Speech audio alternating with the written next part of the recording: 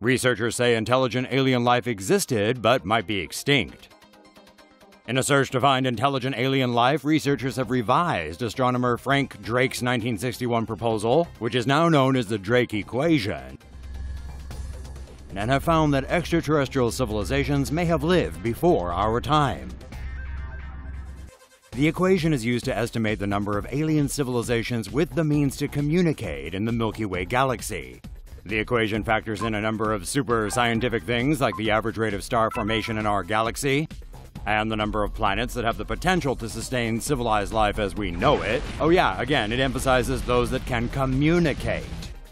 A new paper released in Astrobiology suggests a way to simplify the equation by taking in new information discovered by NASA's Kepler telescope. Kepler has, since the 1990s, discovered a number of exoplanets, or planets that are similar to Earth. According to the study, alien life was plentiful, but is now most likely extinct. And other aliens probably won't evolve until we are long gone, so perhaps we really are alone.